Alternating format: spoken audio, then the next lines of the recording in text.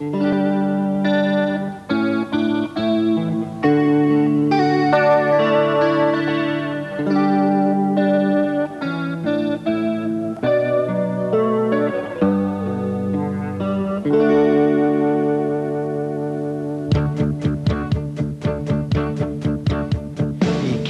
the gong when he was a lad, we could see right away he wasn't half bad, with a will to win. That's what he had.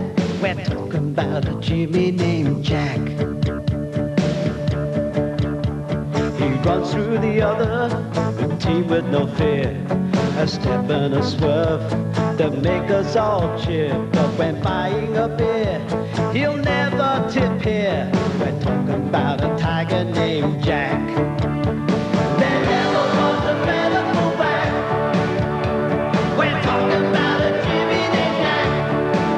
He has courage and heart, rips defenses apart. There never was a better fullback. His skills under pressure make us all choke. His teammates say there is no vulnerable. If he sees the opportunity, he goes for broke. We're talking about a Jimmy named Jack. There never was a better fullback. We're talking about a Jimmy named Jack.